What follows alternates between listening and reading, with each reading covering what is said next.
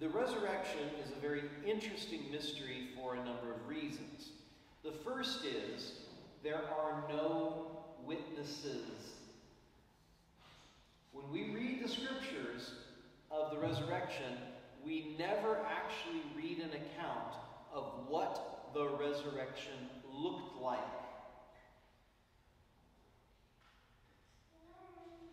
This is unique. But it also makes it a little bit difficult. Now, we have some mystics that have been shown visions of what the resurrection looked like. And that would be good for our imagining and meditating on this mystery.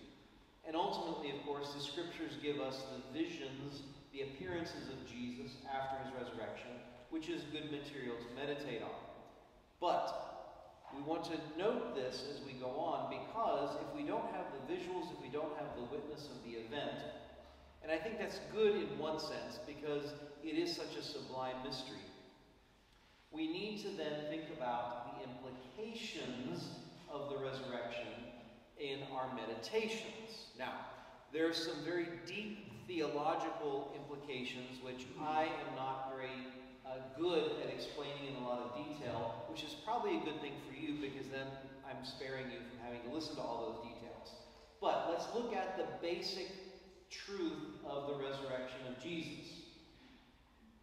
He rises from the dead as part of his triumph over death. One of the things we want to be very clear about is, while our attention span is limited and while we have to focus on one thing at a time, the paschal mystery of Jesus Christ is not just his crucifixion.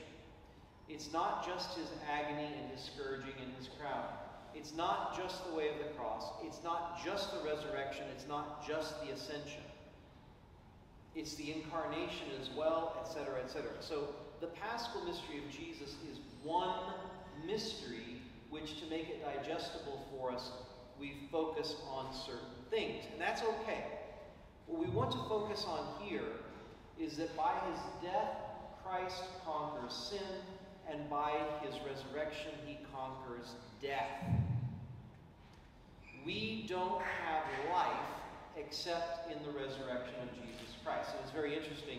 The gospel that we have today, this week we have from St. John chapter 6, which is on the Eucharist. He multiplies miraculously the loaves of bread, which is prefiguring the Holy Eucharist. And then in his discourse in the synagogue at Capernaum, which we have an excerpt from today, he speaks of the many implications of the Eucharist.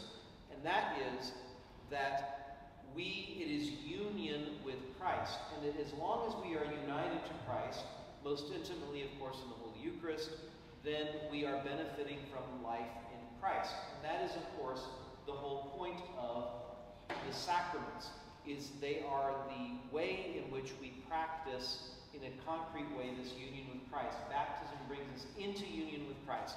Confirmation strengthens that. Eucharist fulfills it. Penance and confession re-establishes that union with Christ after sin has corrupted it, etc., etc., etc. And in the Eucharist, of course, we see the fullness of this in this world, and the fact that whoever is given to Jesus by the Father, he does not lose. Whoever comes to him is not turned away. It's all about that union, because if we are in union with him, then we experience his life. And so he is resurrected from the dead. We, therefore, should not live as the pagans do. We should live this life in Christ.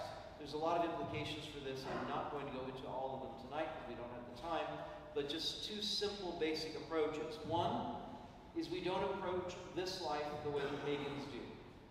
We live for Jesus resurrected, and therefore we live for heaven.